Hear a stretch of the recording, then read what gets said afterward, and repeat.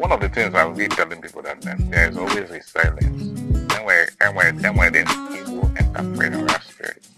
Adiana in Ali Igbo, and we are not Igbanbo. I'm a guy as in Igbanbo. I'm a Igbanbo number. After general election, and before the election, we have a lot of hope. And after the election, we have still a lot of despondency. Became one them mad for the night, and many people made them mad and all those sorts of nonsense. Some people are recovered from it. I will tell you, the Igbos actually called on their entrepreneurial spirit. Even when you actually listen to Rangers International at that time, their motto will never say die. Yeah, even till now, never say that. So their motto is still never say die.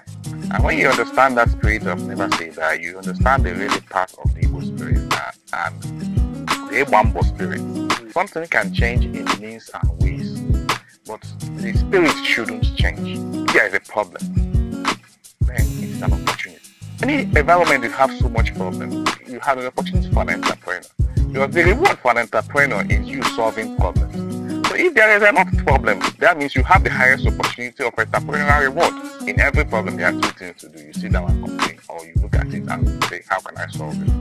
And that also links back to that Igbanbo. It's more like it combines hard work and hustle together to mean one thing. So if you combine them together, like you now say like hard work and hustle. Yeah.